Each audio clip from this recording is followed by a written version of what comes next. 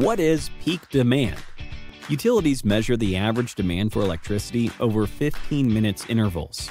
In order to do so, a utility company adds up the consumed energy and then divides it by the time interval to determine peak demand. Peak demand is generally the highest average power consumed. A large portion of your energy bill represents the peak demand, as you typically use power when other citizens are using it. Think about when the sun goes down. Everyone turns on their lights, electronics, TVs, electric stove, etc. An average electricity bill includes 30 to 70% of the peak demand charges. The increase in peak demand rates depends on a variety of factors, which include utility provider, region, pricing structures, and tariffs. Why peak demand is important for utilities? By knowing the peak demand, it is possible to bridge the gap between supply and demand to fulfill pricing structures and revenue.